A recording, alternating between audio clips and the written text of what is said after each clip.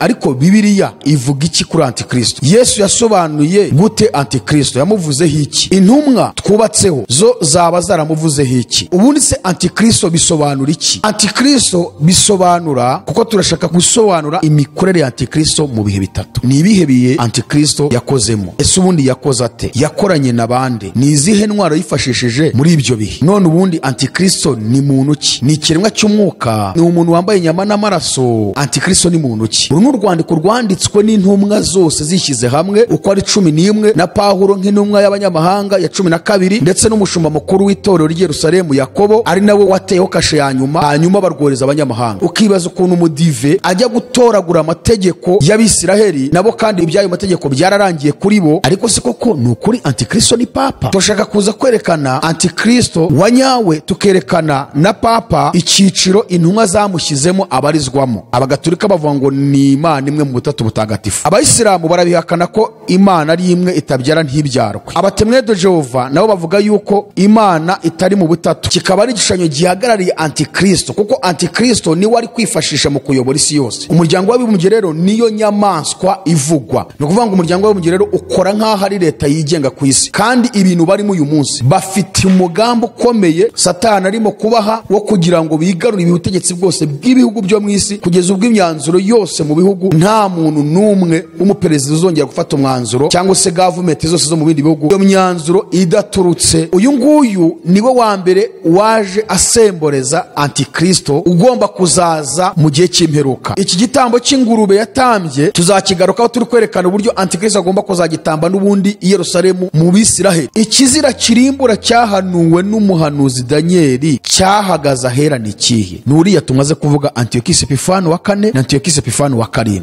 Yesu yaravuze ngo ariko ubwo muzabona ikizira kirimbura cyahanuwe n'umuhanuzi Danieli gihagaze ahera. Ubisoma abyitondere entre parenthèses. Nihe mpamvu? Nukuvuga ngo Yesu kuko ari Imana ivuga iteka ryose, ntago ivuga ibintu bigira garanti. Ijambo Imana ivuze rihoraho iteka. Muri iyo minsi bazabona ishyano, kuko hazabaho kubabara kwinshi mu gihugu, kandi umujinya uzaba uri kuri ubu bwoko. Bamwe bazicishwa inkota, abandi bajyanwa mu mahanga yose ari imbohe. Uyu munsi nawe iyo umenye ibyaguhesha amahoro, ariko noneho bishwa amaso yawe, kuko iminsi izaza ubwo abanzi bawe bazakubakaho uruzitiro, bazakugota kandi bazakurinda cyane impande zose, bazagutsembana n'abana bawe batuye muri wowe. Ntibazagusigira ibuye rigeretse ku rindi ritajugunywe hasi, kuko utamenye igihe wagenderewe. Niko hamaze kwaduka Antikristo benshi. Urumva ko hariho umuntu umwe witwa Antikristo ugomba kuza, hakabaho na Antikristo noneho baje kumusemboreza bamaze kwaduka mu minsi y'imperuka. Amazina yabo arazwi. Ni ukuvuga ngo hariho uwitwa Kasandere, n'uwitwa Lizimaka, uwitwa Ptoleme, n'uwitwa Seleucus. Kuri abo bajenerali bane ndavuga babiri bigabanyije ubwami kuko aribo bagize imbaraga mu isi. Nk'uwitwa Ptoleme yigaruriye uburasirazuba bwose harimo Palestina ndetse na Egiputa. Hanyuma Seleucus yigarura Siriya na Babuloni. Abo bami nibo bavugwa mu bice 11 cy'umuhanuzi Danieli bagiye barwana kugeza no mu gihe cy'intambara ya mbere si yose. Nibo Danieli yagiye avuga umwami w'ikusi n'uw'ikasikazi. Icyambere yari kujije agira mu ngabo zo mu ijuru ni inyenyeri zo mu ijuru. Icya kabiri yongeye kwikuza yireshyeshya n'umugaba w'ingabo. Icya gatatu yakoze yafashe ingabo zimwe n'inyenyeri zimwe bihanwa mu butware bwe kubw'igicumuro. Icya kane yakoze umugaba w'ingabo yamukuyeho igitambo gihoraho. Icya gatanu yakoze yasenye ubuturo bwera. Icya gatandatu afata ingabo n'inyenyeri byose abijugunya hasi arabisiribanga. Icya karindwi ngo nuko yafashe iby'ukuri byose akabisiribanga. Icya munani yagambiriraga ibyo ashatse. Rero ubutatu satanike hari ikiyoka aricyo yanzoka kera yitwa umwanzi na Satani, hakaba inyamaswa ariyo muryango w'abibumbye, hakaba n'umuhanuzi w'ibinyoma ari Antikristo, kuko Antikristo impamvu ari we muhanuzi w'ibinyoma, maze ubwami n'ubutware n'icyubahiro cy'ubwami bwose buri munsi y'ijuru bizahabwe ubwoko bw'abera bisumba byose. Ubwami bwayo ni ubwami buzahora yiteka, kandi ubutware bwose buzajya buyikorera buyumvire. Umwuka we niwe uri gukorera mu banyamadini benshi, uri gukorera mu bigisha benshi,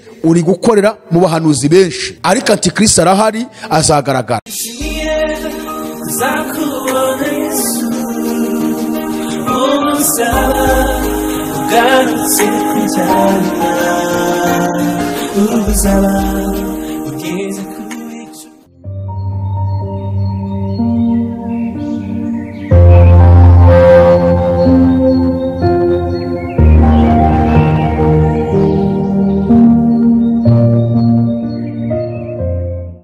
nongeye kukwifuriza amahoro shuti mwene data kandi mukundwa ubana natwe kuri ibiganiro bitambuka kuri AYALONI TV ishakiro ry'ubutumwa bw'Imana.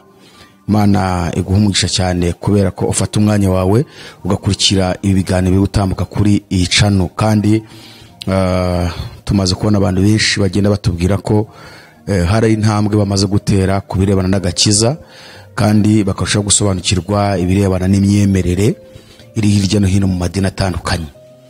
Icyo twababwira nuko itorero rya Kristo ni rimwe ku isi, ntabwo ari amadini menshi. Aha ni abantu benshi bakunda kugirira confusion, n'abandi bakitwaza amadini babamo bakagendera ku ijambo rivuga ngo buri dini ryose rifite umugeni, bakanagaruka ku ndirimbo iri mu gitabo ivuga ngo buri muntu mu itorero abujejwe muri ryo, bakavuga ngo itorero ngo ni ari amazina y'amadini. Hoya, itorero ryavuzwe ni itorero rya Kristo rigaragara mu ijambo ry'Imana, riyoborwa n'Umwuka Wera, kandi rigaragaza imbuto hano mu isi, yaba imbuto z'umwuka ndetse n'imirimo yo gukiranuka. Iryo ni ryo torero ryavuzwe, kuko nta muntu ushobora kuribamo atejejwe, ntibishoboka. Niyo mpamvu niba witwa umunyetorero ukaba witwa umukristo, nyine muri iryo torero rya Kristo urimo ugomba kuba wejejwe muri ryo. Ntabwo rero ari amazina y'amadini abantu babamo, kuvuga ngo ADPR, ngo Restoration Church, ngo Zion Temple, Healing Center, Miracle Center, Anglican Church, Methodist Celebrate Church, ngo Baptist Church n'ibindi. Oya, ibyo ni ibizina by'amadini bitandukanye n'itorero rya Kristo. Itorero rya Kristo rero ryitwa izina rimwe, nkuko tubibona nyine ni abakristo. Abakristo rero bagomba kubaho mu buzima bagaragaza kwera kwa Kristo muri bo. Buri muntu mu itorero abuwejwe muri ryo. Hanyuma kuvuga ngo buri dini ryose cyangwa se itorero ryose rifite umugeni, ntabwo ari ko amadini yose afite umugeni.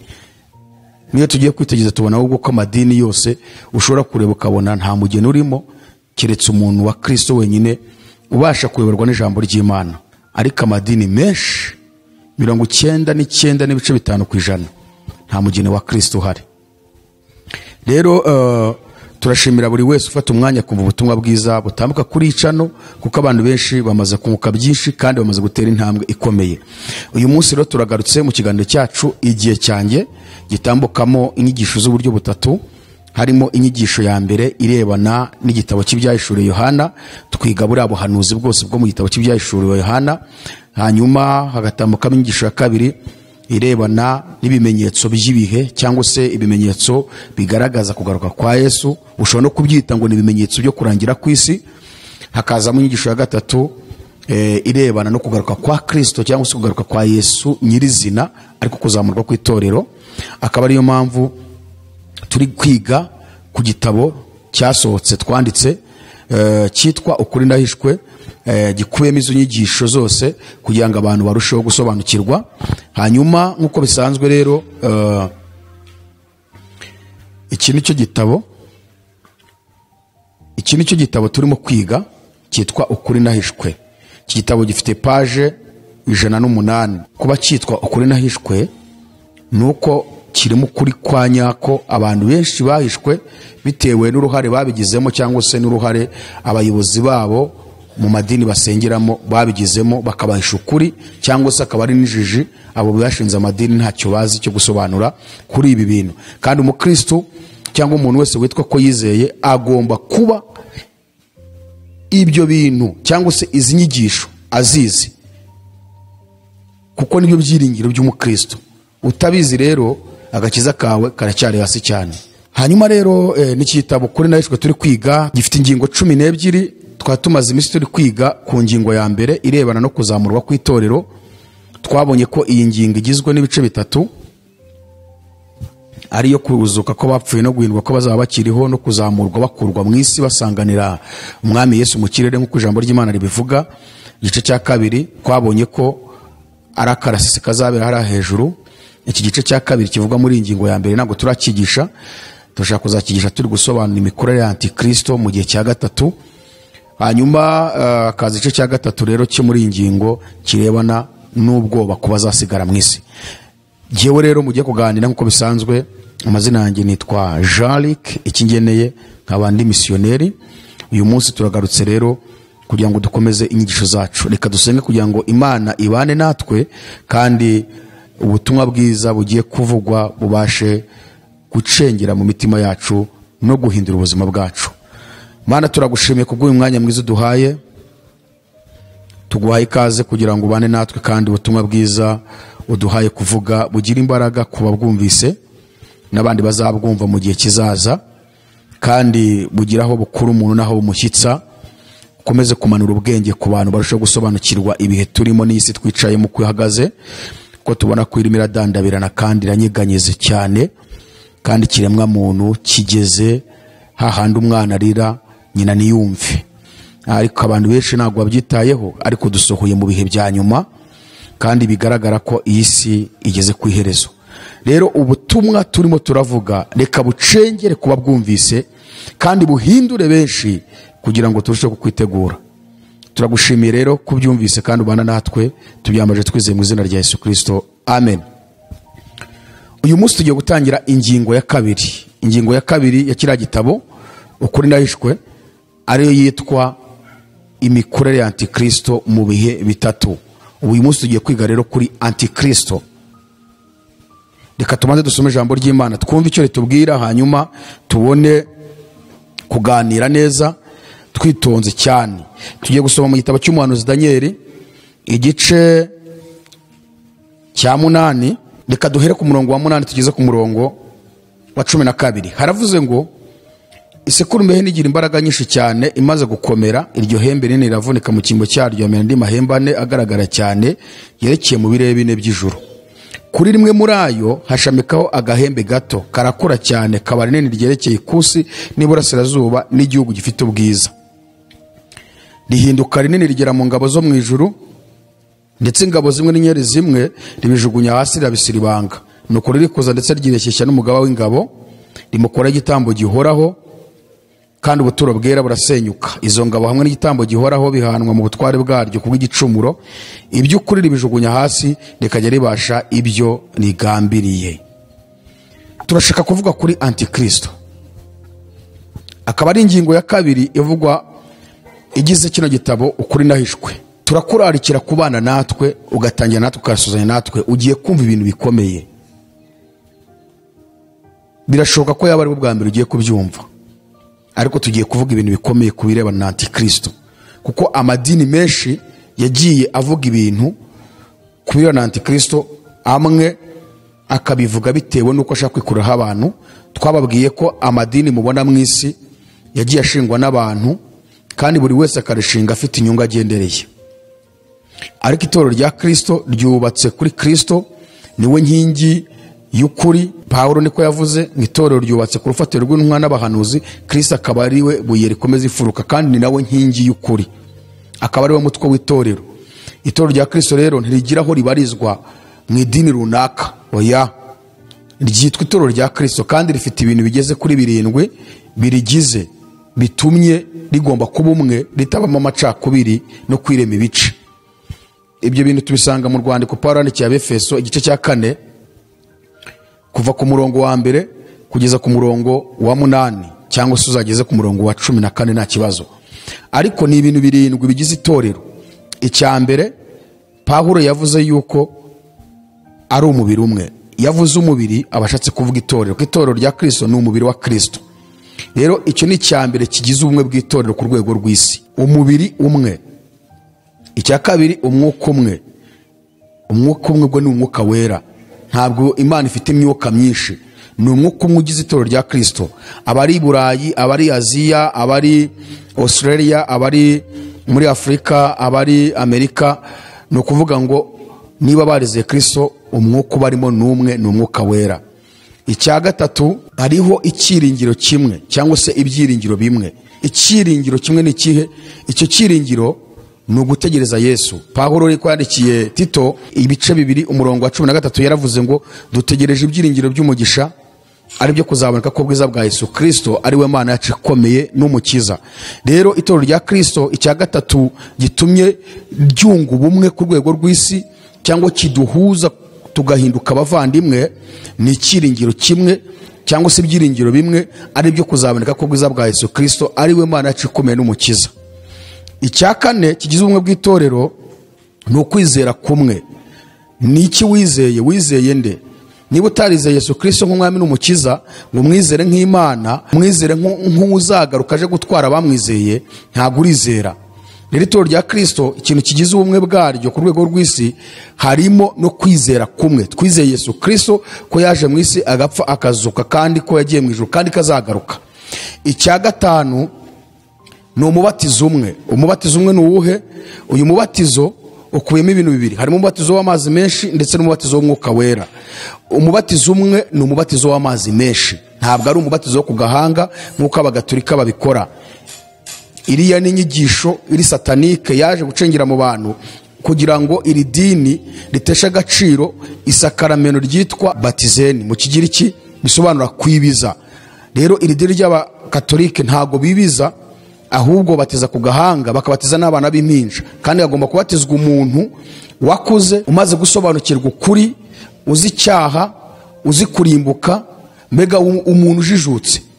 Cyane abanyamadini bakunda guhera ku myaka 12 kuko Yesu agiye Yerusalemu akaganira n'abatambyi n'abafarisayo kugeza ubwo batewe ubwoba n'ubwenge afite, yaragize imyaka 12. Aho rero benshi niho bafatira. Rero agomba kubatizwa umuntu ujijutse, uzi icyaha, uzi kurimbuka, uzi Yesu, uzi Imana.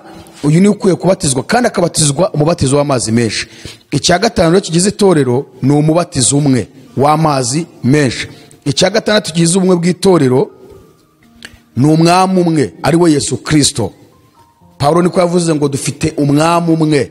Yesu niwe mwami, niwe mwami w'itorero. Hari abandi bafite abandi bami, hari n'abafite umwami witwa Satani, ariko twebwe tugizwe n'umwami umwe ari we Yesu Kristo. Ukibaza rero igituma amadini bahora bashwana. Bamwe bavuga ngo nitwe turi mu kuri, abandi ngo nitwe turi mu kuri, abandi ngo bari barayobye, abandi ugasanga abantu ntibasuhuzanya, ntibasurana kandi banaturanye kuko basengera mu idini hariya rigifite izina ryaryo, n'abandi bagasengera mu rindi zina rifite izina ryaryo, bigatuma batanasuhuzanya, bigatuma badasurana, baturanye, bigatuma badashyikirana ngo uko badahuje. Hari n'abashakana ugasanga mu ngo zabo mu nzu bagahora bashwana umugabo n'umugore cyangwa abana babo bazira ko badasengera hamwe. Bamwe basengera muri iri dini, abandi bagasengera muri iri dini, kandi dufite umwami umwe. Wayi kubera iki abantu badahuza kandi bavuga ngo bafite ibyo bintu bigize kuri 6 tumaze kuvuga? Icya karindwi rero Paulo yasorejeho, yaravuze ngo hariho n'Imana imwe ariyo data wa twese, idusumba twese, uri hagati yacu twese kandi udukoreramo twese. None ibi bintu birindwi ko tubonye ko ari byo bigize ubumwe bw'itorero, kubera iki abantu batabana neza? Kubera iki abantu batumvikana? Kubera iki abantu bahora bashwana? Muzi impamvu? Reka mbabwire impamvu. Impamvu ni aya mazina y'amadini yagiye ashingwa mu isi. Buri wese agashinga idini, agahita ryita izina, agatangira gusenya iby'abandi yasize. Abantu rero benshi mu madini witegereje muri iki gihe ubona abagiye bashinga amadini, buri wese aba afite misiyo imuzanye, ariko ugasanga misiyo ahanini ni ya Satani cyangwa ni iyo guharanira inyungu ze ubwe ku giti cye, ntabwo ari uguharanira inyungu z'Imana. Bigatuma rero abantu batumvikana, bigatuma abantu babana nabi. None niba ibi bintu birindwi tubonye bigize ubumwe bw'itorero, kuko umubare 7 usobanura umwuzuro w'Imana, none batweretse ibintu birindwi: umubiri umwe ari ryo torero rya Kristo, umwuka umwe ari wo mwuka wera, ikiringiro kimwe ari cyo kwiringira Yesu Kristo uzagaruka gutwara itorero, kwizera kumwe, 5 umubatizo umwe, 6 umwami umwe, 7 Imana imwe. Kubera iki tudahuza? Duhora ducirana imanza, duhora dupingana, bituma tutabana neza, kandi tuvuga ngo twese ibyo bintu birindwi nibyo tugenderaho. Biragaragara ko atari byo tugenderaho, ahubwo buri wese afite ake agakeregeshwa ke, nundi akagira agakeregeshwa ke. Bigatuma rero Satani abona inzu yicaramo, nko kugira ngo abantu bahinduke inzu y'Imana, ahubwo bahindutse indiri y'abadayimoni, indiri ya Satani. Kuko ijambo ry'Imana tubwira ko itorero ari inzu Imana ituramo. None niba ibi bintu birindwi ari byo bigize itorero rya Kristo, tukaba tudahuza, ubwo murumva tukiri inzu y'Imana? Ntabwo uri inzu y'Imana, ahubwo bahindiriye Satani. Satani ni wowe yubatsemo yakwaritsemo. Icyo rero ni ikibazo kiri mu madini.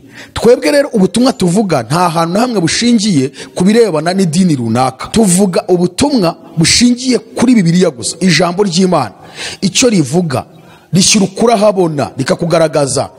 Ntabwo ijambo ry'Imana rikebereza, ukuri kose rigushyira hanze. Niba ari icyaha, ijambo ry'Imana rirakivuga. Niba ari ikinyoma, rirakivuga. Niba ari ukuri, rirakuvuga. Ntabwo ijambo ry'Imana kiba kiba. Twebwe rero twicaye muri Bibiliya, akaba ariyo mpamvu twanditse kino gitabo cyitwa Ukuri Nahishwe. Iki gitabo Ukuri Nahishwe gikubiyemo inyigisho zose zagufasha mu rugendo rujya mw'Ijuru, bigatuma usobanukirwa ukuri ku birebana n'amadini ndetse n'imikorere ya Anti-kristo, bigatuma usobanukirwa ukuri kwa nyako ku birebana n'ibyiringiro byawe, niba koko wariringiye ko Yesu azagaruka.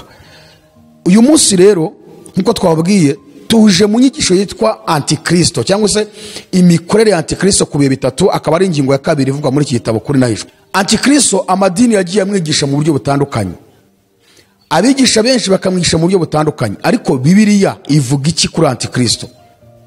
Yesu yasobanuye gute Anti-kristo? Yamuvuzeho iki? Intumwa twubatseho zo zaba zaramuvuzeho iki? Ubundi se Anti-kristo bisobanura iki? Anti-kristo bisobanura uhakana Kristo cyangwa se uwishyira mu cyimbo cya Kristo. Reka mbere kuri aka kambere, uhakana Kristo ushobora kumuhakana binyuze mu bintu bibiri. Icyambere, ushobora kumuhakanisha amagambo, imivugire yawe, ibyo uvuga bikagaragaza kuri kuhakana Kristo. Icya kabiri, ushobora guhakana Kristo binyuze mu bikorwa. Niyo mpamvu Pawulo yagize avuga ijambo rikomeye, aravuga ngo bavuga yuko bazi Imana ariko bakayihakanisha ibyo bakora. Rero Kristo ushobora kumuhakanisha ibikorwa byawe, Kristo ushobora kumuhakanisha imivugire yawe. Iyo bitagenze gutyo birangira kandi none wishyize mu cyimbo cy'Imana, ukishyira mu cyimbo cya Kristo. Anti-kristo rero tuvuze ko bisobanura ibi bintu bibiri. Bisobanura uhakana Kristo cyangwa se uwishyira mu cyimbo cya Kristo. Niko Pawulo yavuze, urwandiko rwa kabiri Pawulo yandikiye Abitesalonike yabivuzeho ku bice 2 umurongo wa mbere kugeza ku murongo wa 4. Yaravuze ngo turabinginga bene data kubwo kuzaza k'umwami wacu Yesu Kristo no kuzamuteranizwaho kwacu, kugira ngo mutanamuka vuba mukava mu bwenge, naho umwami bitewe n'umwuka cyangwa n'ijambo cyangwa n'urwandiko rukiye kuko ruvuye kuri twe, bihamya yuko uyu munsi umwami wacu umaze gusohora. Ntihakagira umuntu uboshye uburyo bwose, kuko uwo munsi utazaza kurya kwimura Imana kutarabanje kubaho, kandi urya munyabugome atarayishurwa ari we mwana wo kurimbuka. Uyu munyabugome rero Pawulo avuze n'uwuhe? Ni Anti-kristo. Umva rero icyo agomba gukora. Umurongo wa 4, ni umubisha wishyira hejuru icyitwa Imana cyose cyangwa igisengwa, kugira ngo yicare mu rusengero rw'Imana yerekane ko ari Imana. Ni umubisha wishyira hejuru icyitwa Imana cyose cyangwa igisengwa, kugira ngo yicare mu rusengero rw'Imana yerekane ko ari Imana. Anti-kristo nuko ateye. Turacyari muri introduction, kuko turashaka gusobanura imikorere ya Anti-kristo mu bihe bitatu. Ni ibihe bihe Anti-kristo yakozemo? Ese ubundi yakoze ate? Yakoranye na bande? Ni izihe ntwaro yifashishije muri ibyo bihe? None ubundi Anti-kristo ni muntu ki? Ni ikiremwa cy'umwuka? Ni umuntu wambaye inyama n'amaraso? Anti-kristo ni muntu ki? Anti-kristo azaba yambaye umubiri w'umuntu, ari umuntu ufatika, cyangwa se ni umuntu ufatika ariko ufite imbaraga zitarize, akomora kuri Satani. Aho turaza kusoma muri Danieli. Kandi Anti-kristo agomba kuza agaragarira amaso y'abantu. Ibi bitandukanye n'iby'Abadiventiste bigisha. Turavuga idini y'Abadiventiste, nkuko dukomeza kugenda tubibabwira ko buri dini ryose ryagiye rishingwa n'umuntu runaka, cyangwa se umuntu urenze umwe cyangwa babiri cyangwa batatu, ariko nta dini na rimwe ryize ritangizwa n'abantu benshi bageze nko mu 1000. Sinzi ko bahari. Akenshi wasanga ari abantu 10, 20, 1, 2 gutyo. N'idini ry'Abadiventiste rero ryatangijwe n'umuntu umwe witwa Ellen G. White, uyu mugore w'umunyamerika kazi niwe watangije itorero ry'Abadivantisiti. Yanditse ibitabo bigeze muri 40 bivuga imyizerere cyangwa se birebana n'imyizerere y'idini yabo. Yandika n'utundi dutabo tugeze ku 5,000 twifasha nyigisho. Murumva uyu mugore ni umuhanga, kandi ibi byose ni amayerekwa yahabwaga. Niwe wazanye itegeko rya 4 ry'Isabato rigarura mu banyamahanga, kandi itegeko rya 4 ijambo ry'Imana twereka ko ryarebaga Abisiraheli. Ari amategeko 10 Mose yahawe, yose areba Abisiraheli. Iki kiganiro tugeze kugitambutsa dusobanura icyumweru bahora batesha agaciro n'agaciro kacyo, kuko twagaragaje ibintu bigeze kuri 4 bigaragaza agaciro k'icyumweru. Twarabisobanuye tugaragaza ko kititwa icyumweru muri Bibiliya, iryo ni izina ryazanywe n'indimi zacu z'ibindi bihugu. Bibiliya ikita uwa mbere w'iminsi 7 ikacyita umunsi wa 8. Abarebu igice cya 23 kuva ku murongo wa 30. Hanyuma uwa mbere w'iminsi 7 ho biragaragara ko Yesu ariho yazutse. Ibyo twarabisobanuye dusobanura uyu munsi wa 8 twita ku cyumweru ibyagiye biwubaho. Hanyuma tujya mu mategeko Abisirayeli bahawe, twarayasobanuye tunagaragaza ko isezerano rya kera rigizwe n'amategeko ya Mose ari isezerano Imana yagiranye n'ishyanga rya Isiraheli. Nta hantu rihuriye n'isezerano yagiranye n'itorero rya Kristo, hakubiyemo Abisirayeli ndetse n'abanyamahanga. Twasoje twerekana urwandiko intumwa i Yerusalemu mu nama ikomeye yabereye i Yerusalemu, urwandiko bandikiye abanyamahanga mu byakozwe n'intumwa cya 15 uzagisome cyose. Uru rwandiko bandikira abanyamahanga batangiye bandika ngo umwuka wera hamwe natwe. Umwuka wera hamwe natwe twashimye kutabikoreza uyu mutwaro kiretse ibi bikwiriye. Barabyandika babyohereza abanyamahanga, kandi ni umwuka wera n'intumwa bafatanyije mu, kandi ibyo bintu banditse n'ibyo byari bikwiriye ku banyamahanga. Ntago bigeze bandikira abanyamahanga ngo mwitondera amategeko, kuko n'ubundi nicyo bari bapfuye n'abayuda baturutse i Yerusalemu baza muri Antiyokiya bashaka kubwira abakristo ngo nibakebwe bitondera amategeko ya Mose kandi banizere. Bituma rero abayimaka nyinshi muri Antiyokiya bohereza Paulo na Barinaba i Yerusalemu ku ntumwa zababanjirije. Habera inama ikomeye, bandika urwandiko barwohereza abanyamahanga bababwira yuko bagomba kwirinda inyama ziterekejwe ibigirwamana, kunywa amaraso, kurya ibyipfishije ndetse n'ubusambanyi. Basoza bavuga ngo ibyo ni mu byitondera, cyangwa se ibyo ni mu bikurikiza muzaba mukoze neza nuko murabeho. Uru ni urwandiko rwanditswe n'intumwa zose zishyize hamwe uko ari 11, na Pawulo nk'intumwa y'abanyamahanga ya 12, ndetse n'umushumba mukuru w'itorero ry'i Yerusalemu Yakobo ari nawe wateyeho kashe ya nyuma. Hanyuma barwohereza abanyamahanga. Ukibaza ukuntu umudive ajya gutoragura amategeko y'Abisiraheli nabo, kandi ibyayo mategeko byararangiye kuri bo kuko habonetse ubuntu banga kwizera Yesu Kristo. Ukibaza ukuntu umunyamahanga ari we Mudivantiste ajya gutora amategeko y'Abisiraheli akayazana agakomeza kuyigisha abantu ngo bayagenderemo. Ukumva ni ikibazo gikomeye. Ntabwo uramutse ugiye muri Isiraheli mu Bayuda ushobora gusangamo izina Abadivantisite b'umunsi wa 7. Iri zina rireba abanyamahanga bishyize hamwe bita ngo ni Abadivantisite b'umunsi wa 7 cyangwa se abategereje. Ni ikibazo rero. Noneho rero mu nyigisho bigisha iyo bageze kuri Anti-kristo bakunda gusobanura ko Anti-kristo ari papa.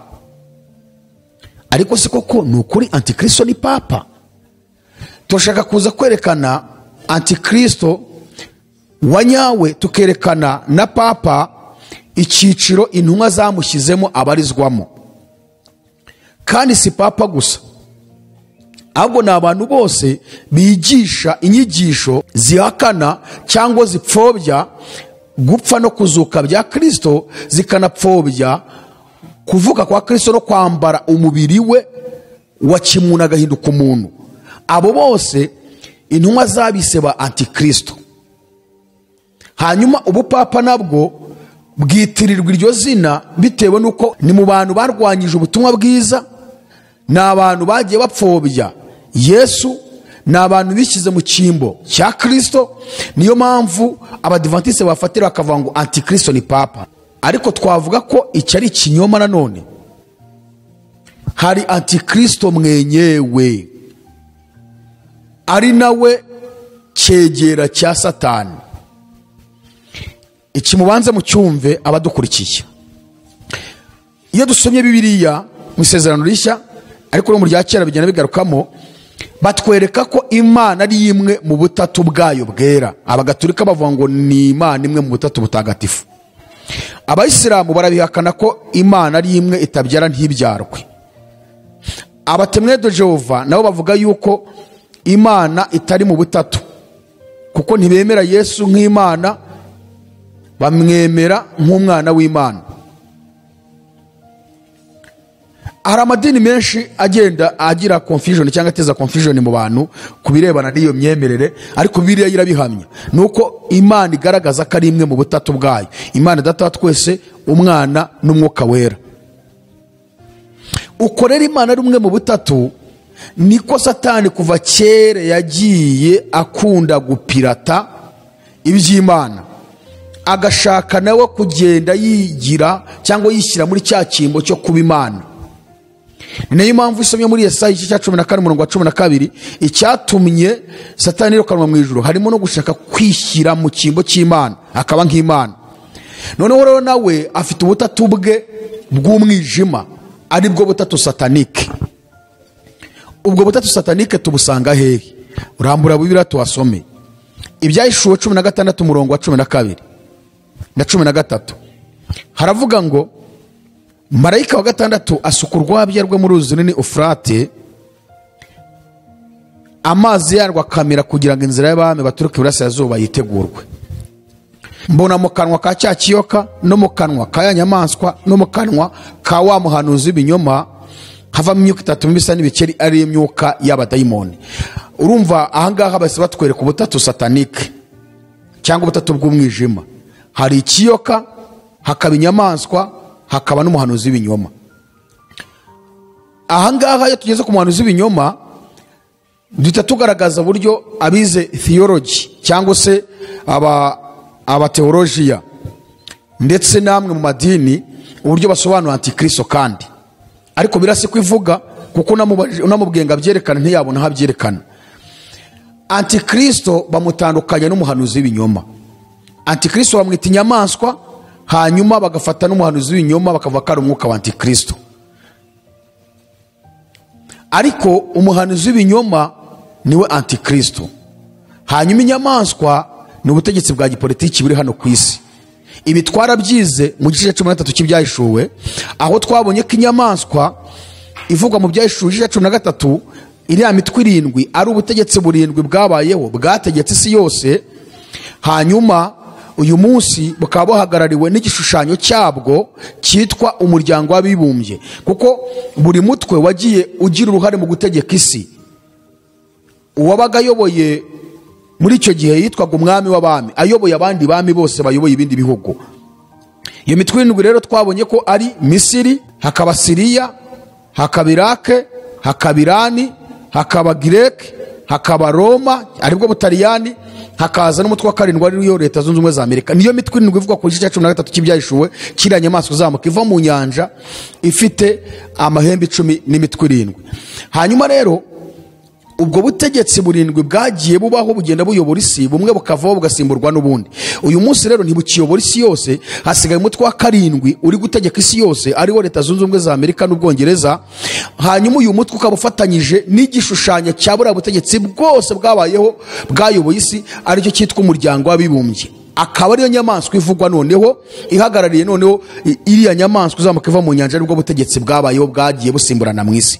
Ubu rero umuryango w'abibumbye ni blueprint, ni igishushanyo gihagarariye leta imwe igomba gutegeka isi yose, kandi kikaba ari igishushanyo gihagarariye Anti-kristo, kuko Anti-kristo niwe ari kwifashisha mu kuyobora isi yose.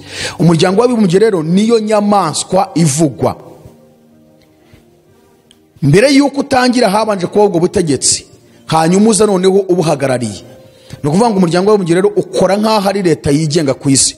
kandi ibintu barimo uyu munsi bafite umugambi ukomeye Satani arimo kubaha wo kugira ngo bigarurire ubutegetsi bwose bw'ibihugu byo mu isi, kugeza ubwo imyanzuro yose mu bihugu nta muntu n'umwe w'umuperezida uzongera gufata umwanzuro cyangwa se gavumenti zose zo mu bindi bihugu iyo myanzuro idaturutse muri UN, mu muryango w'abibumbye.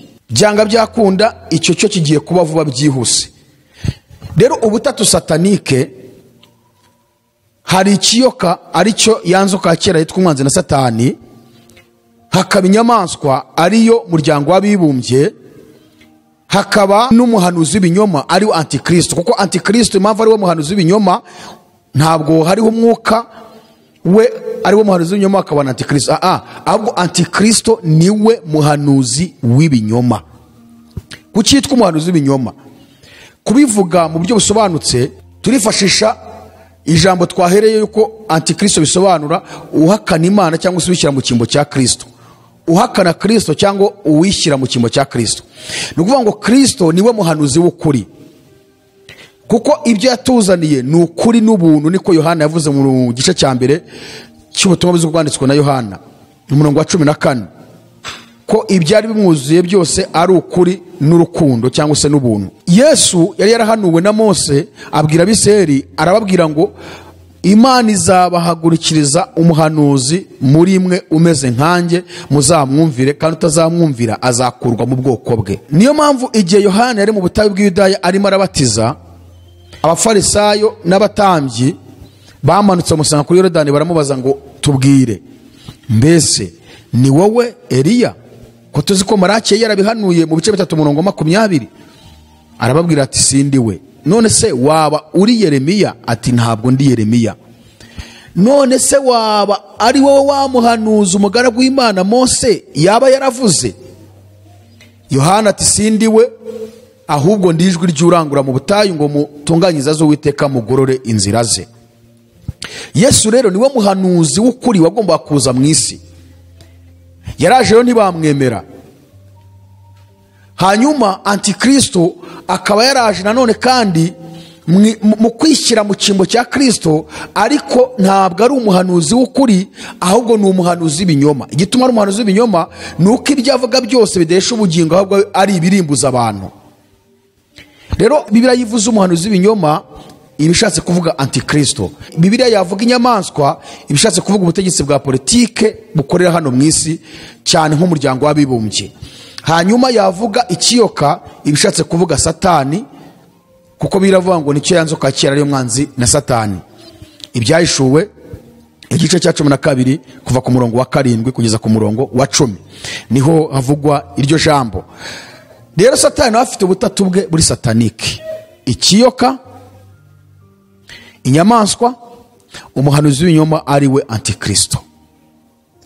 Abadivantiste bakunze kwibanda cyane ko papa ari Anti-kristo, bifashije amagambo dusoma mu gitabo cy'umuhanuzi Daniel igice cya 7 kuva ku murongo wa 23 ku nyamaswa ya 4 Daniel yabonye. Uru runyamaswa yarubonye ruza rukurikiranye n'izindi nyamaswa 3 zari zarubanjirije, ariyo ntare, ingwe n'idubu. Marayika aje kumusobanurira Gabriel aramubwira ngo iyo nyamaswa ya 4 izaba ubwami bwa 4 ku isi. Daniel 7:23. Ngo kandi buzaba budasa n'ubundi bwami bwose, buzaconshomera isi yose busiri banjye buyimenagure. Ngo kandi ari amahembe 10, muri ubwo bwami hazakumukamo abami 10. Hanyuma yabo hazaza undi mwami, kandi azanesha abami 3. Niwe uzavuga ibyo kugomera isumba byose, kandi azarenganya abera bisumba byose. Azigira inama zo guhindura ibihe n'amategeko, kandi bizarekerwa mu maboko ye kugeza igihe n'ibihe n'igice cy'igihe bizashirira. Hanyuma urubanza ruzashingwa, bazamunyaga ubutware ngo babumareho burimburwe kugeza ku mperuka. Maze ubwami n'ubutware n'icyubahiro cy'ubwami bwose buri munsi y'ijuru bizahabwe ubwoko bw'abera bisumba byose. Ubwami bwayo ni ubwami buzahora iteka, kandi ubutware bwose buzajya buyikorera buyumvire. Aya magambo niyo Abadivantiste bakunda gusoma bakayifashisha bagaragaza ari amahembe 10 agaragara kuri ya nyamaswa ariko bwami bw'Abaroma, uburyo ngo 3 yakuwe, hakamera kandi gahembe kamwe, ako gahembe kagakora ibintu bitatu. Icya mbere kakavuga ibyo kugomera isumba byose, icya kabiri kakarenganya abera bisumba byose, icya gatatu kakigira inama zo guhindura ibihe n'amategeko, kandi bikarekerwa mu maboko yako kugeza igihe n'ibihe n'igice cy'igihe bizashirira. Igihe n'umwaka umwe, ibihe n'imyaka ibiri, igice cy'igihe n'igice cy'umwaka, byose hamwe n'imyaka 3 n'igice. Noneho rero bakifashisha bavuga ngo aka gahembe kavugwa ngo ni ubwami bw'Abaroma. Bakavuga ko aka gahembe ngo ari ubupapa bwakomotse kuri ya ngoma y'Abaroma. Ubupapa ngo nibwo bwavuze ibyo kugomera isumba byose, burenganya abera bisumba byose, bwigira inama zo guhindura ibihe n'amategeko. Ariko twashaka kubabwira ngo nshuti z'Imana, mureke twige Bibiliya tudashingiye ku byo twabwiwe n'abantu, kuko izo n'inyigisho zazanywe na Ellen G. White bitewe nuko ashaka kwitangiza idini rye ry'Abadiventiste, kandi ari umwuka wa Satani mu kumukoresha uje guhangana n'itorero ryari rihagurutse ku bwa Martin Luther ry'Abaprotestani. Satani ni umugome. Mureke twicare ducukumbure turebe, ese uyu uvugwa koko ni ubupapa buvugwa? Tuzabisubiramo turi gusobanurira amahembe 10 tuyagaragaza yariyo, kuko abadive ayo mahembe yavuga atandukanye nayo Bibiliya ivuga. Hanyuma tugaruke turebe aya 3 yakuwe cyangwa se azakurwa, twerekane aka gahembe kazamera akariko, kuko uburyo babivugamo kubera ko bahora bahanganye n'abantu ngo basenga ku cyumweru cyane. Rero bakabanza guhera kuri papa. Mu by'ukuri ubupapa bwakoze amakosa menshi, amarorerwa menshi, bisha abantu miliyoni nyinshi z'abantu b'Abakristo babahura kwizera kwa nyako. Ntabwo rero kuba barabishe bisobanuye ko ari we Anti-kristo, kuko hari Anti-kristo wa nyawe. Ahubwo turashaka kuza kubereka kategori papa abarizwamo, Bibiliya imuvugamo. Icyo gice nicyo bakunda kwifashisha, ariko twebwe turashaka gusobanura neza. Turacyari muri introduction, turacyari mu ntangiriro, turacyetoroduiza kugira ngo tubashe gusasira inyigisho Anti-kristo, ko turashaka kuyisobanura neza abantu basobanukirwe Anti-kristo.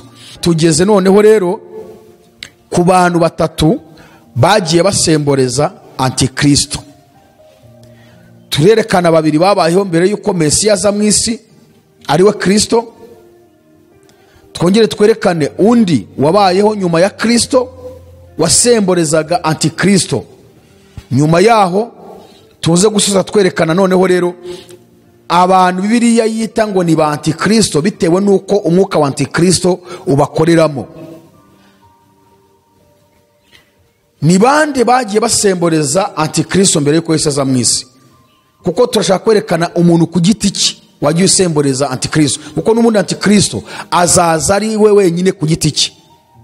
Ntabwo azaza mu bwinshi kuko tubona abapapa bagiye basimburana, nta nubwo azaza mu bwinshi kuko tubona ko hari abigisha benshi n'abahanuzi benshi b'ibinyoma bakoreshwa n'umwuka we bitwa ba Anti-kristo. Ahubwo azaza we agaragara ari umuntu we ku giti cye, ariko afite abantu benshi akoresha. Nkuko uyu munsi ari gukoresha benshi mu buryo bw'umwuka, we ntaragaragara kuko Anti-kristo ni ikigira cya Satani. Umwuka we niwe uri gukorera mu banyamadini benshi, uri gukorera mu bigisha benshi, uri gukorera mu bahanuzi benshi, ariko Anti-kristo arahari, azagaragara. Turahera ku mwami wabayeho mu 175 mbere y'ivuka rya Yesu. Uyu mwami akaba yitwa Antiochus Epiphan. Kugira ngo tumusobanure neza, turasobanura ku witwa Alexander cyangwa se Alexander the Great. Uyu Alexander the Great ari we mwami wa mbere cyangwa se umwami wa mbere mukuru, mwami w'abami wategetse Ubugiriki. Niwe uvugwa muri Daniel 8 ari sekurume y'ihene ifite ihembe rimwe riri hagati y'amaso yayo. Kuko cyari 8 twasomye duhere ku murongo wa 8 kugeza ku murongo wa 12, ariko uhereye ku murongo wa mbere Daniel yagize iyerekwa ry'inyamaswa ebyiri. Izi ngizi zororwa, ngo yabonye ipfizi y'intama y'amahembe 2 ineshwa n'isekurume y'ihene ifite ihembe rimwe riri hagati y'amaso yayo. yagiye kubonabona ngo isekurume iraje iturutse mu burengerazuba, isekura imfizi y'intama y'amahembe abiri. Ayo mahembe abiri irayavunagura, irangije irayicira isiribanga. Iyo sekurume y'ihene nayo irakura, iragara, ikwira isi yose, igera mu gihugu gifite ubwiza. Danieli akibona ibyo bintu yabajije marayika Gabriel, kuko niwe wamuzaniye ubwo butumwa. Aramubaza ngo iriya mfizi y'intama nabonye isobanura iki? Marayika ati reka nkubwire iriya mfizi y'intama. Iriya mfizi y'intama abonye ni ubwami bugiye kuzaza bugasimbura ubwa Babuloni, aribwo bwami bw'Abamedi n'Abaperesi. Daniel ati none se ariya mahembe kuki yagaragaye? Ariya mahembe abiri nabonye yaciwe n'isekurume y'ihene, ariya mahembe abiri naya? Ati rero ariya mahembe abiri, rimwe ni Kuro, irindi ni Dariyo. Abo ni abami bayoboye ubwami bw'Abamedi n'Abaperesi. Daniel ati icyo ndacyumvise. None se iriya sekurume y'ihene yo ni iki? Ishatse gusobanura iki? Marayika Gabriel ati ndagusobanurira, reka bikubwire neza. Isekurume y'ihene y'igikomo wabonye ni ubwami bw'Ubugiriki buzakurikira ubw'Abamedi n'Abaperesi.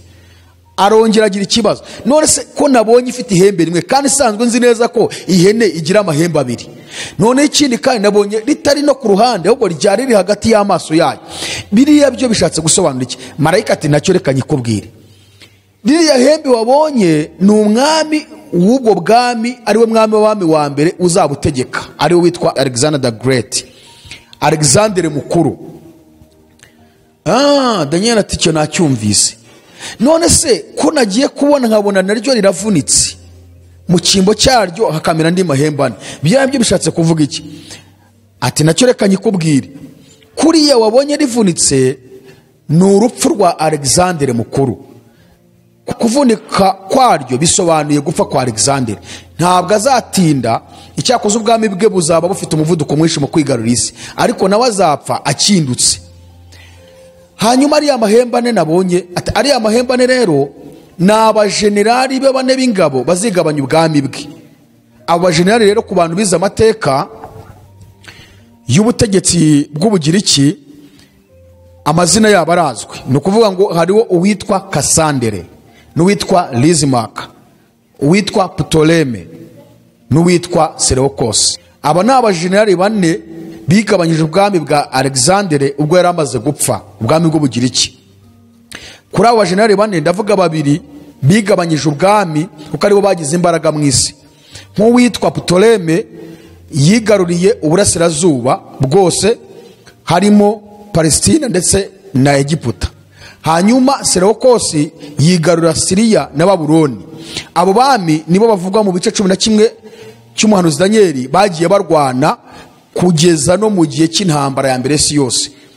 Nibo Danieli yagiye avuga, umwami w'ikusi n'uw'ikasikazi. Muri ubu bwami bwa Seleucus wari warafashe Babuloni na Siriya, niho haje kwigarurirwa n'umwami witwaga Antiochus Epifano mu 175. Uyu Antiochus Epifano ubundi izina rye yitwaga Antiochus. Epifano ni izina riyongereyeho kuko Epifano bisobanura ngo ni Imana yihishuye. Uyu yamaze gufata ubwami bw'Ubugiriki bwa Seleucus, yahise avuga ko ari Imana yishuye, atangira kurwana, agenda afata ibihugu byinshi kugeza ubwo na Palestina agezeyo. Yinjira i Yerusalemu, agezeyo yakoze ibintu byinshi. Akaba ari wo mwami twasomye hano mu gitabo cy'umuhanuzi Danieli igice cya 8 kuva ku murongo wa 8 kugeza ku murongo wa 12. Hatangira havugwa ubwami bwa Alexander, hakaza gukurikiraho noneho ubwami bwa Antiochus Epifano. Kuko twabonye ko Alexander amaze kwigarurira ubwami bwa Medi n'Abaperesi, yaragutse cyane mu gufata isi. Batubwiye ngo isekurume y'ihene igira imbaraga nyinshi cyane. Ubwo isekurume y'ihene ivuzwe ni Ubugiriki. Ngo imaze gukomera, iryo hembe rinini riravunika, mu cyimbo cyaryo hamera andi mahembe ane agaragara cyane yerekeye mu birere bine by'ijuru. Kuri rimwe muri ayo hashamika agahembe gato karakura cyane, kaba rinini ryerekeye ikusi n'iburasirazuba n'igihugu gifite ubwiza. Rihinduka rinini rigera mu ngabo zo mu ijuru, ndetse ingabo zimwe n'inyenyeri zimwe ribikubita hasi rirabisiribanga. nuko riri kuza ndetse ryireshyeshya n'umugaba w'ingabo rimukura igitambo gihoraho kandi ubuturo bwera burasenyuka. Izo ngabo hamwe n'igitambo gihoraho bihanwa mu butware bwaryo kubw'igicumuro, iby'ukuri ribijugunya hasi kandi ikajya ribasha ibyo rigambiriye. Isekurume y'ihene ko batubwiye ari ubwami bw'Ubugiriki bwayoborwaga na Alexandere, ngo bumaze kugara gukomera cyane, ngo iryo hembe ari we Alexandere ryaravunitse bisobanuye gupfa, ngo mu cyimbo cyaryo hamera andi mahembe ane, ariko ngo kuri rimwe muri ayo mahembe hashamika kandi gahembe. Ni ukuvuga ngo amahembe anavuzwa aha nibo abajinani bane batubwiye amazina yabo. Hanyuma rimwe muri ryo ryashamitse kandi gahembe ni Seleukosi wayoboraga Siriya na Babuloni. Hanyuma ako gahembe kashamitse ni Antiochus Epifani wigaruriye ubwo bwami mu 175 mbere y'ivuka rya Yesu. Uyu Antiochus uko twari tubabwiye niwe wageze na Palestina, yinjira i Yerusalemu. Antiochus ageze i Yerusalemu, hano muri Daniel igice cya 8 kuva ku murongo wa 8 kugeza 12, Daniel yavuze ibintu 8 yakoze. Icyambere yari kujije agira mu ngabo zo mu ijuru n'inyenyeri zo mu ijuru. Icya kabiri ntago ibyo byamuhagije, ahubwo noneho ngo yongeye kwikuza yireshyeshya n'umugaba w'ingabo. Icya gatatu yakoze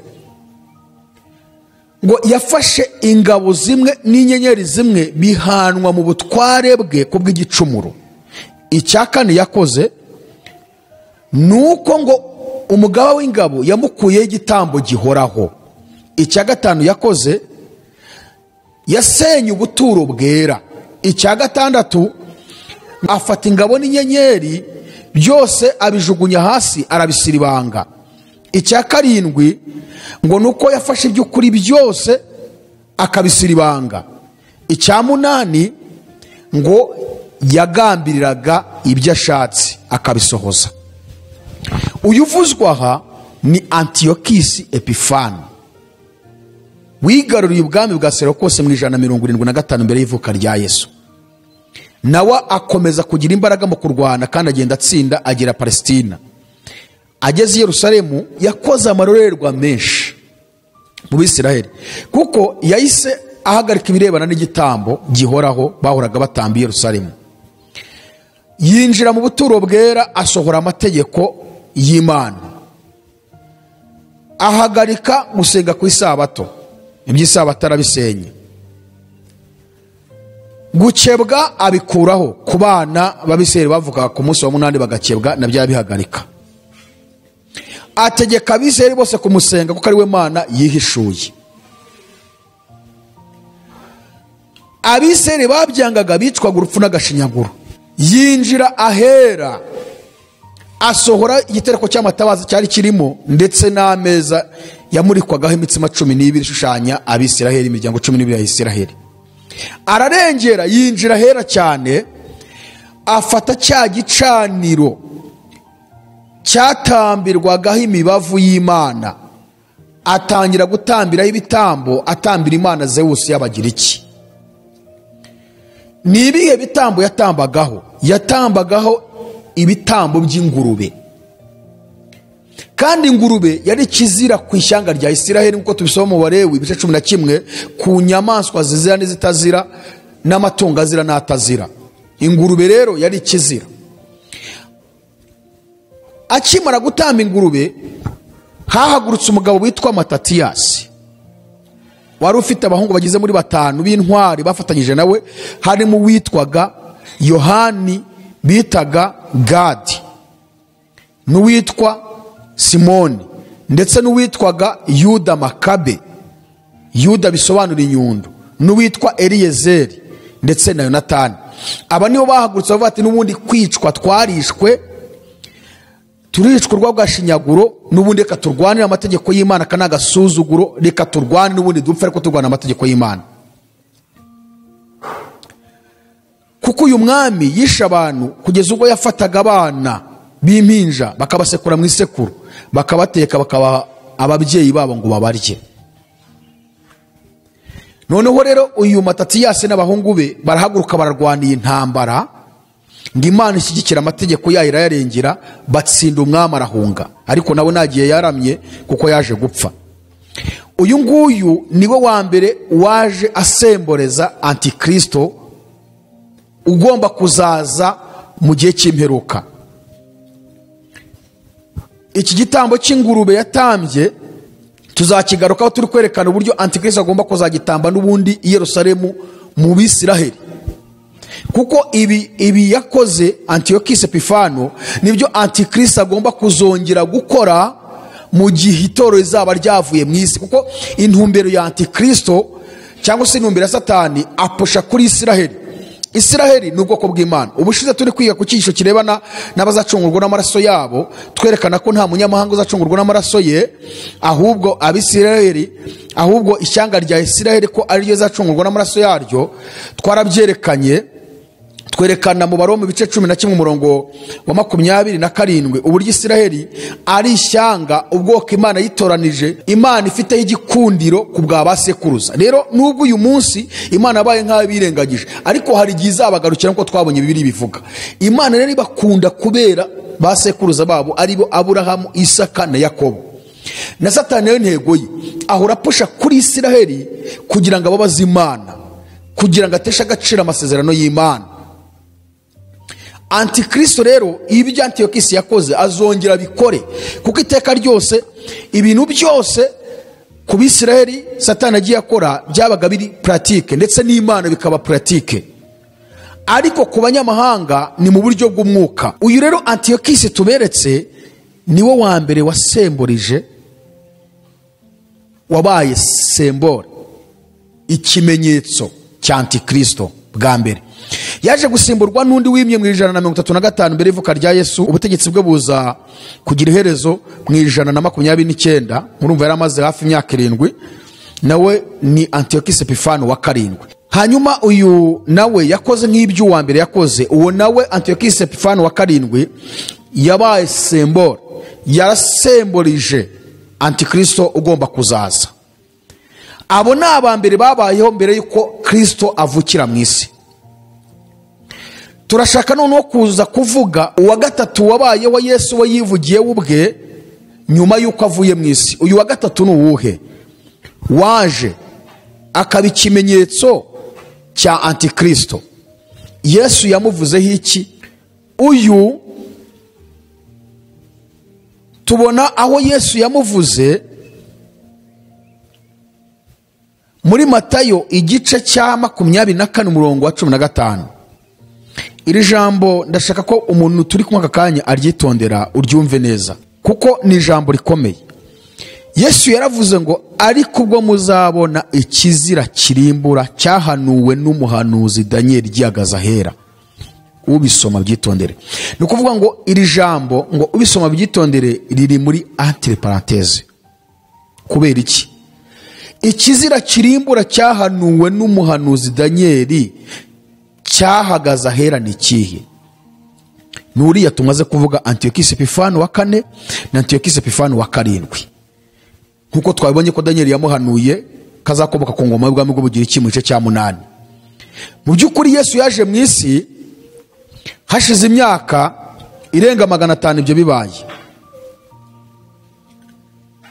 ariko noneho arongeye agaruka muri iri jambo aravuga ngo ariko ubwo muzabona ikizira kirimbura cyahanuwe n'umuhanuzi Danieli gihagaze ahera. Ariko ahita avuga ngo ubisoma abyitondere entre parenthèse. Nihe mpamvu? Nukuvuga ngo Yesu kuko ari Imana ivuga iteka ryose, ntago ivuga ibintu bigira garanti. Ijambo Imana ivuze rihoraho iteka, kandi rihora risohora ku bari mu isi no ku biri mu isi uko ibihe bisimburana. Niyo mpamvu Bibiliya ni igitabo gikomeye, ntago kigira igihe kivuga ngo ibi byararangiye, ngo byahindutse expired. Kuko tuvuze gutyo hari ibipapuro bimwe twacamo tukabijugunya tukavuga ngo ibi byararangiye. Ibi rero ndabitandukanya n'amateka n'ubuhanuzi ndetse no gutsindishirizwa, kuko Bibiliya igizwe n'ibika bitatu. Hari amateka ari ryo sezerano rya kera ririmo n'amategeko ya Mose, hakaza ubuhanuzi aribo bariya ba Yesaya, ba Yeremiya, ba Ezekiyeli, ba Danieli n'abari abahanuzi bato. hakaza noneho rero no gutsindishirizwa ari ryo sezerano rishya. Ni ukuvuga ngo rero amateka tuyige nk'amateka, ubuhanuzi tubwige nk'ubuhanuzi kuko bwo buhora bunasohora. Tujye no mu gutsindishirizwa kuva muri Matayo kugeza mu Byahishuwe, turebe ubutumwa Yesu yavuze, turebe inzandiko intumwa zanditse, turebe noneho n'Ibyahishuwe ari bwo buhanuzi bwa nyuma buvuga isoza ry'isi. Ngira ngo mweretse kumva ko Papa yavuze ko iki gitabo cyitwa Bibiliya ngo cyahindutse expired, cyamaze kuba expired. Ibi kivugamo byose ngo bimaze imyaka igeze mu 2000 ngo ni expired, nta gaciro bigifite. Barashaka gusohora igitabo cyabo, Bibiliya yabo irebana n'igihe turimo, ariko Bibiliya ni ijambo ry'Imana. Yesu rero kinavuze gihoraho iteka ryose. Niyo mpamvu yavuze iri jambo muri Matayo asa nk'upusha kuri Antiochus Epifano Daniel yahanuye, ariko ahita avuga ngo ubisoma byitondere mu buryo bushaka kwerekana ko hari undi uzaza uzakora nk'ibyo Antiochus Epifano wa 4 ndetse no wa 7 bakoze. Uyu rero ninde waje arabikora? Uyu Yesu ashaka kuvuga nawe wagomba kubikora kandi asemboreza Anti-kristo nanone uzaza, nuwaje muri 70 ari we General Titus, wari ufite se wayoboye ubwami bw'Abaroma muri iki gihe witwaga Vespasien, waje no gupfa simburwa n'ubundi na General Titus. Uyu Titus yinjiye Yerusalemu, ariko mbere yuko yinjiye Yerusalemu Yesu yaratanze imiburo, yarasobanuye abwira abantu ibizaranga ko Titus agiye kuza. Uti byagenze gute? Yesu yabivuze ati, yarabisobanuye hehe? Iyo dusomye mu butumwa bwiza bwanditswe na Luka igice cya 21 umurongo 20 kugeza ku murongo 24, Yesu yari yabisobanuye nuko bizagenda, ndetse aza no kuririra uwo murwa mu bice 19 umurongo wa 41 kugeza 44 mu butumwa bwiza bwanditswe na Luka. We yararebye kuko we ntajya yerekwa, yararebye abona uburyo Yerusalemu izagotwa, uburyo izasenywa, uburyo izasiribangwa n'abanyamahanga. Noneho aho mu gice cya 21 umurongo 24 yatanze imuburo agira ati, ariko ubwo muzabona Yerusalemu hagoswe n'ingabo muzamenye ko kurimbuka kwaho kwenda gusohora. Icyo gihe abazaba bari Yudaya bazahungire ku misozi miremire, n'abazaba bari hagati muri Yerusalemu bazayivemo, n'abazaba bari imusozi ntibazayijyemo, kuko iyo minsi izaba ari yo guhoreramo ngo ibyanditswe byose bisohore. Abazaba batwite n'abonsa muri iyo minsi bazabona ishyano, kuko hazabaho kubabara kwinshi mu gihugu, kandi umujinya uzaba uri kuri ubu bwoko. Bamwe bazicishwa inkota, abandi bajyanwa mu mahanga yose ari imbohe, kandi Yerusalemu hazasiribangwa n'abanyamahanga kugeza ubwo ibihe by'abanyamahanga bizashirira. Yesu hano arimo arabisobanura, urumva akanagaragaje, aravuze ngo ariko ubwo muzabona Yerusalemu hagoswe n'ingabo muzamenye ko kurimbuka kwaho kwenda gusohora. Kuki ahise atanga imiburo yo guhunga kandi hamaze kugotwa? Basohoka gute, bahunga gute kandi hamaze kugotwa? Tugiye gusobanura agahenge Imana yatanze. No kuvuga ngo iki kimenyetso cyabayeho kimaze kubaho, babandi bumvishe icyo Yesu yavuze, Yesu atanga agahenge gato y'ingabo zisubira i Roma. Bamwe barahunga, abandi banze guha agaciro Yesu n'ubuhanuzi bwe, biciwe i Yerusalemu. Kuko Yesu yari yabonye uburyo bazicwa muri Luka 19 umurongo wa 41, ararira kugeza 44. Haravuga ngo ageze hafi abona umurwa arawuririra ati, uyu munsi nawe iyo umenye ibyagwesha amahoro, ariko noneho bishwa amaso yawe, kuko iminsi izaza ubwo abanzi bawe bazakubakaho uruzitiro, bazakugota kandi bazakurinda cyane impande zose, bazagutsembana n'abana bawe batuye muri wowe, ntibazagusigira ibuye rigeretse ku rindi ritajugunywe hasi, kuko utamenye igihe wagenderewe. Urumva Yesu ibyo byose yari yabivuze, aranarira, arizwa n'ukuntu abantu bazapfa. Ingabo rero zaje kuza kuko zigota Yerusalemu muri 66 zizanywe na Generali Celsius Gaius. uyu yaraje agota umurwa w'i Yerusalemu, ahamara agahe gato aza kumva inkuru ziri kubera iwabo i Roma. Yumvishe ko hari kuba ibintu bibi, yongera gufata ingabo asubira i Roma.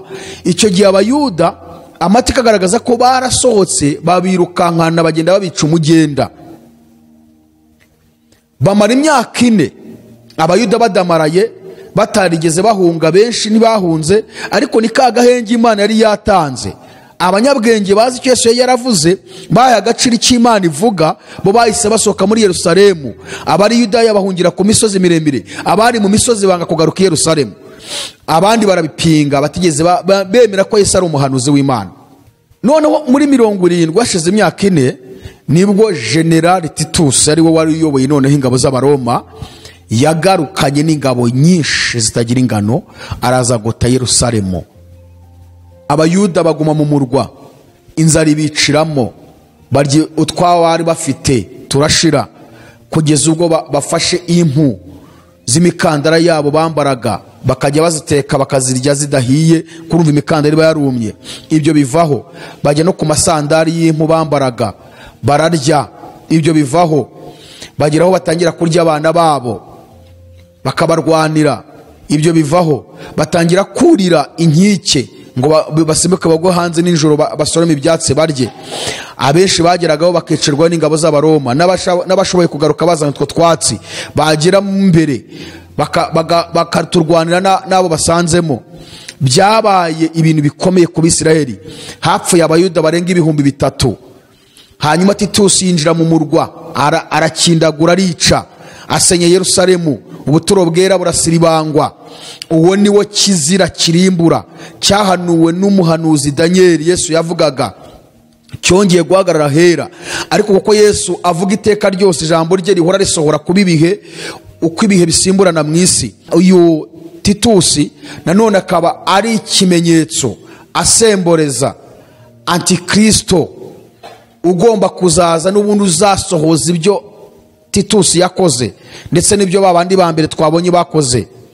Mu kugera ku musozo, twashaka kubereka abantu bagiye babaho ku giti cyabo basemboreza Anti-kristo nk'uzaza n'ubundi ari umuntu ku giti cye, hanyuma akigaragaza isi yose ikamubona. Mu gihe muri iki gihe Anti-kristo atari kugaragara, ahubwo umwuka we ari uri gukorera mu bantu benshi, bakaba bamwitirirwa, bakaba ari bo bitwa ba Anti-kristo. Uhereye ku bupapa ukaza kubigisha bigisha inyigisho z'ibinyoma. Turashaka kuvuga gato noneho rero ku bantu basemboreza Anti-kristo, ariko noneho bakaba bo ari mu bwinshi, ntago ari umuntu ku giti cye.